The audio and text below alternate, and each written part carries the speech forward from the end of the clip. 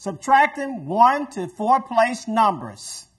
The store had 6,896 books. On Monday, there was a book sale. The store sold 385 books. How many books does the store have left? 6,896 minus 385. Let's start with the ones column. 6 minus 5 equals 1. The tens column, 9 minus 8 equals 1.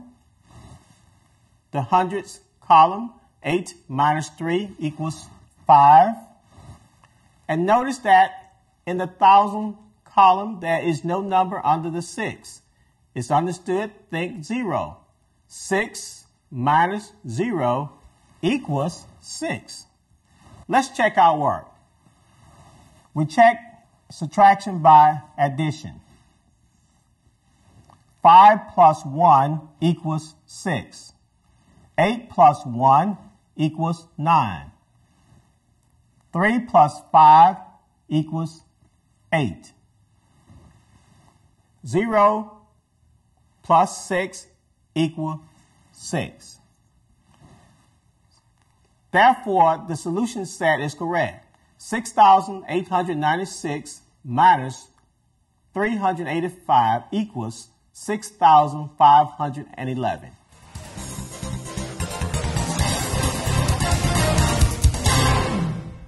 We are in my publishing warehouse, and if we have 3,954 books on this shelf, and if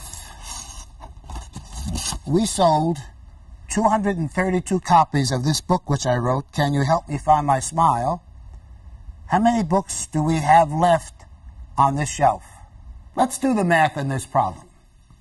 The original inventory, we had 3,954 books. 3,954 books.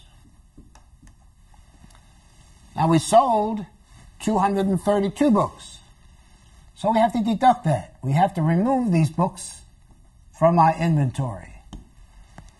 And this is done in thousands and thousands of factories, department stores. Whatever you sell or whatever they sell has to be deducted from their inventory. Let's do the math on this problem. 4 minus 2 is 2. 5 minus 3 is 2. 9 minus 2 is 7. And 3 minus 0 is 3. So we have 3,722 books left in our inventory. Please pause the video now and complete the problems in your workbook. When finished, press play, and we'll continue with the next lesson.